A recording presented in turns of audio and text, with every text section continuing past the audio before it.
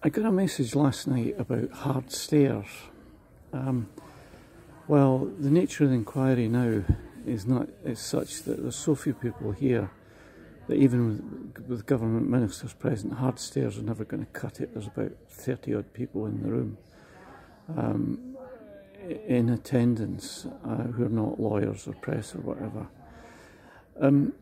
Today's been a very frustrating day, largely because it was focused upon the production of a leaflet for blood donors. It took a year and a half from about May 1983 until December 1984 to get a refined version of the leaflet out.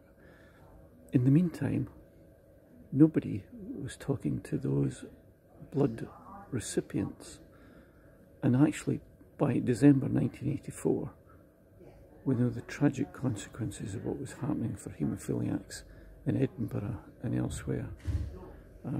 Far too many people had been infected in the meantime, and the recipients really seem to have got lost in all of this. So a hard day, particularly for people who've lost loved ones to HIV or were infected with HIV, but we'll look forward to what the witness has to say tomorrow.